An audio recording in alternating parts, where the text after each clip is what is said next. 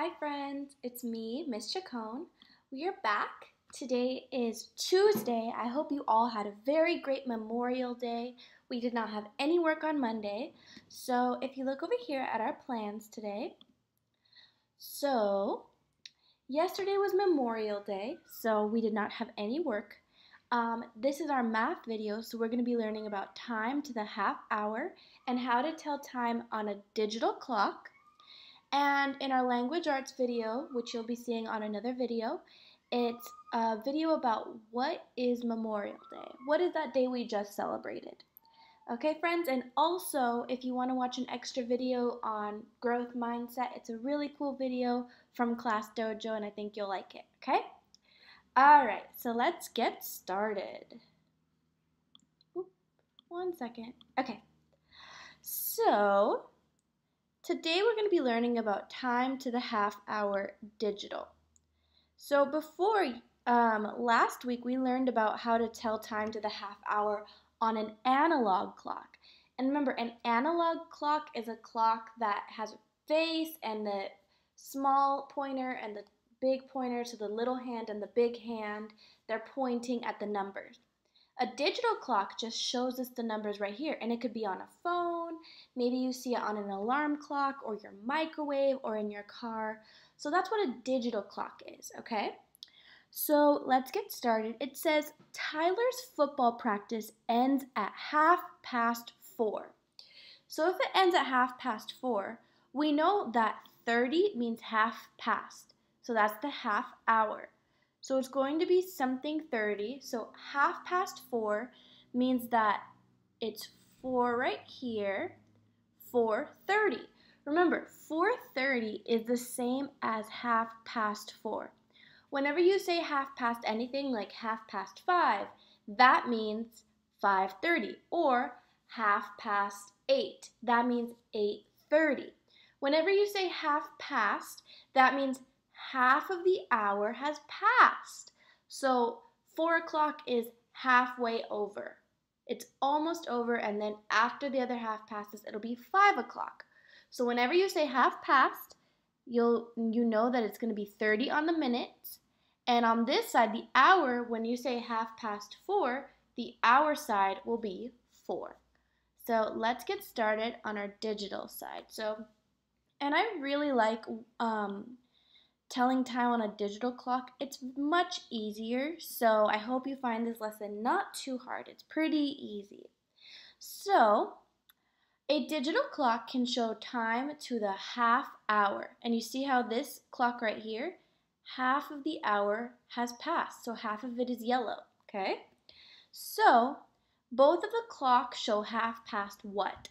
So this analog clock right here has half past because look, the minute hand started at the 12 and it went all the way down. So now it's half past because it's pointing at the 6. So we know it's going to be 30. So we know that because it's half past, it's going to be 30. And then we look at the hour hand. So the minute hand is on the 6. It's halfway down. So we know it's going to be 30. Then we look at the hour hand.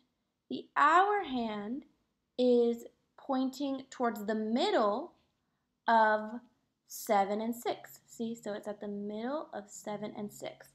And remember, whenever the hour hand is pointing at the middle of a number, that means we go this way and we pick the smaller number. So it's not 7:30, it's 6:30 because this hour hand went halfway through 6. So it is going to be 6:30 or 6:30.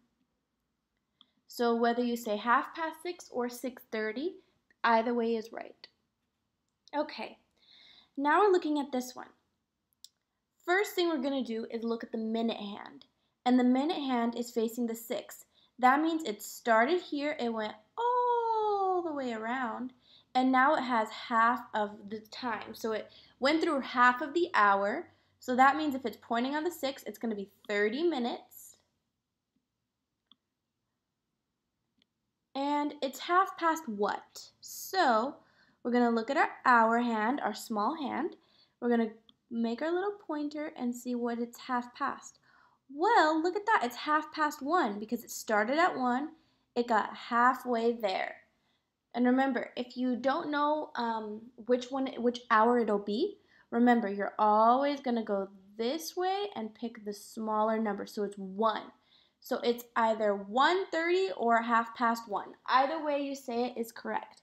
So the time is 1:30. Okay, let's look at this one. The minute hand is on the 6. That means it's going to be at 30. So 30 minutes. Because it started at 12 and we moved away down, and it's halfway done with the circle. Then we're looking over here and we see it's 1/2 something, but we don't know 1/2 what yet. So what is the hour hand telling us? Well, it's in between 8 and 9. When it's in between, we always go backwards, pick the smaller number, and it's going to be 8. So it is 8:30 according to this analog clock. All right, now let's look at this one. The minute hand is on the 6, so it's going to be 1/2 or 30. Then we're looking at this, and it's right in between 11 and 12, right? So we're going to go back in time. Remember, we always go back when we're looking at the hour. Unless it's pointing directly at the hour.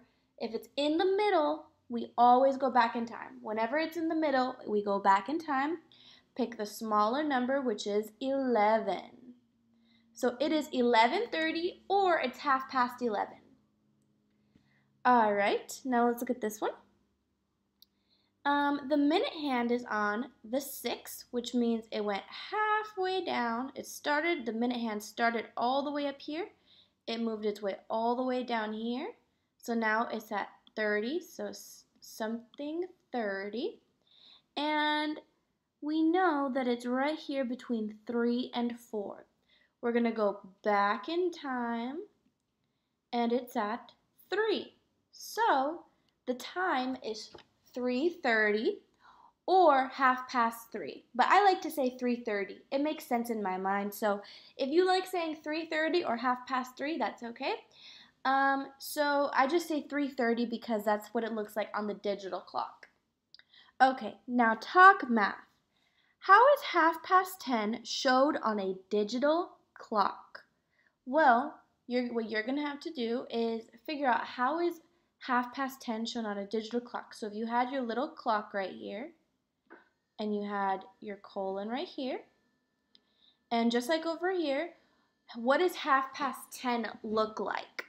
Okay, so write your two numbers here and figure out what does 10:30 look like on a digital clock.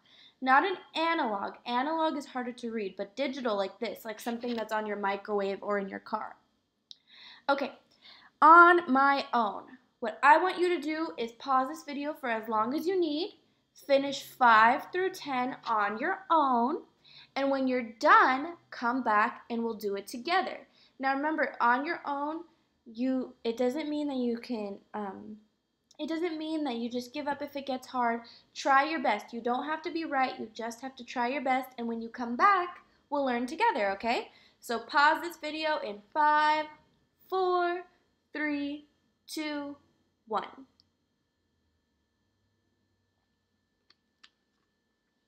Welcome back. I hope you paused this video and you were working on these on your own. So now let's get started and do it together. And remember, if you have any questions, you can go ahead and ask me on Class Dojo, or you can email me, whatever you need, friends. Okay, so we're going to look at this clock right here. The minute hand, the long hand, is on the 6, so we know it's going to be at 30, half an hour. And we know that the hour hand comes right between 1 and 2. So remember, we always go back in time. We never go forward when we're looking at the hour hand. So when we're looking at the hour hand, we know that it's going to be 12:30 or 12:30. And when you may say, but Miss Chacon, 12 is bigger than 1. That's true, but when we go back in time, we see that 12 is what's back in time. If we said 1, then we'd be going the opposite way. We'd be going this way.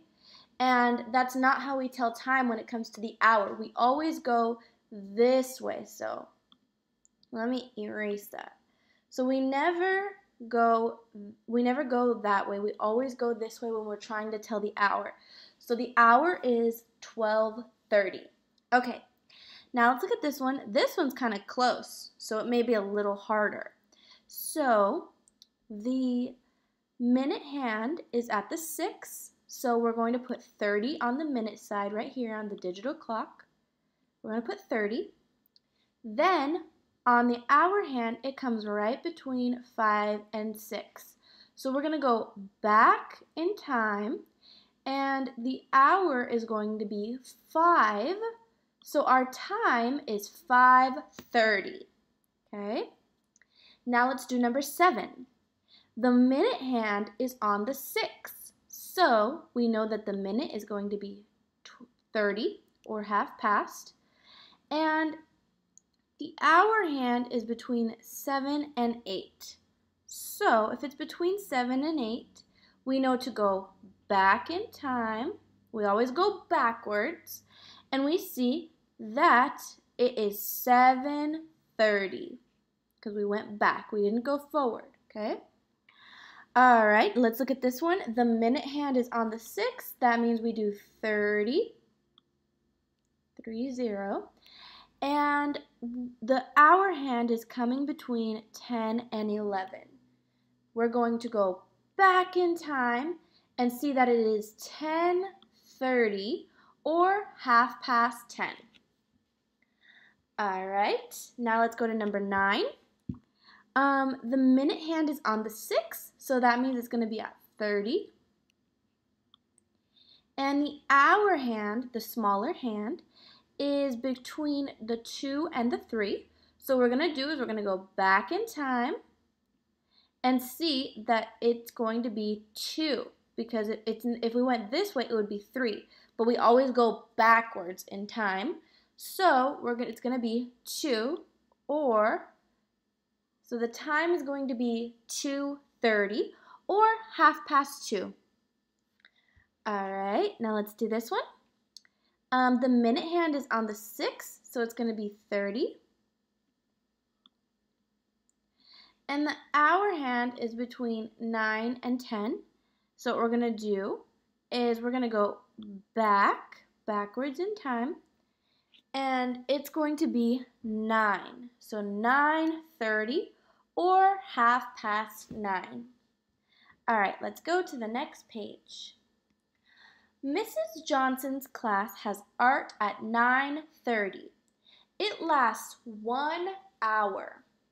What time does art class end? So we know that Miss Johnson's class starts at 9:30. We also know that it lasts 1 hour. And they're asking us, what time does art class end? So we need to have our starting time. So they started the art class at 9:30, okay? 9:30. But then they stayed in art class for an hour. So what we're going to do, because they stayed in art class for an hour, we're going to add an hour to the clock. So I'm going to add 1. So because it's just 1 hour, we're going to put 1 in the hour spot. And we're not going to do 30 here because they stayed for an hour, not for an hour and 30 minutes. So I'm going to do 1, 0, 0, okay? Then we're going to add. Okay, first we're going to add the minutes. So let's add the minutes. 0 plus 0 is 0. 3 plus 0 is 3. So we know that the new time is still going to be 30. And we're going to bring our colons down, our little colon in the middle of our digital clock. And now for the hour, we have 9 plus 1. Well, I know if I have 9 in my head and add 1 more, I have 9, 10. So art class ends at 10:30. So 10:30. And just remember, whenever you're adding time, remember we add the minutes and then we add the hour. And that's how we come up with 10:30. Okay? All right, now let's do this one. Aiden's school choir will start singing at 2:30. Now, 2:30 is kind of a hard thing. On this one, they said they started at 9:30. But on this word problem, they're saying Aiden started at 2:30. What does 2:30 mean? 2:30 means 2:30. So we know that Aiden started at 2:30, okay? And they said they will sing for 1 hour. So I'm going to add 1 hour right here and 0 minutes because it's just 1 hour. They only sang for 1 hour. They didn't sing for an hour and 30 minutes or anything like that.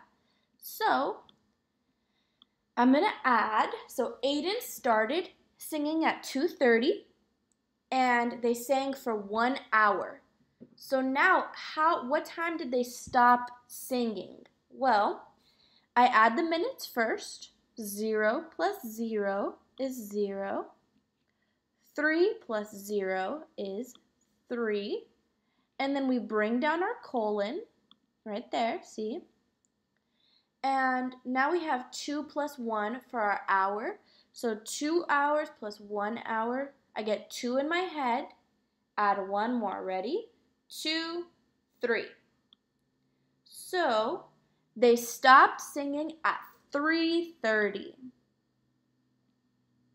All right, 3:30.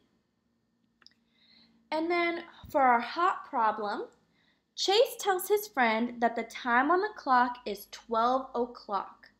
Tell me why Chase is wrong. Make it right. So Chase is saying it's 12 o'clock.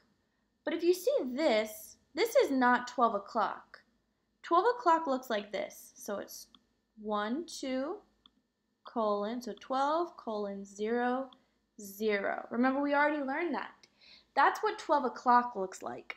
This is not 12 o'clock. So tell me what time this actually is.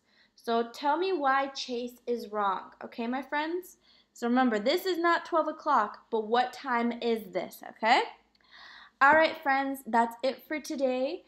If you have not watched our language arts video, I will see you a little later. All right, bye, friends.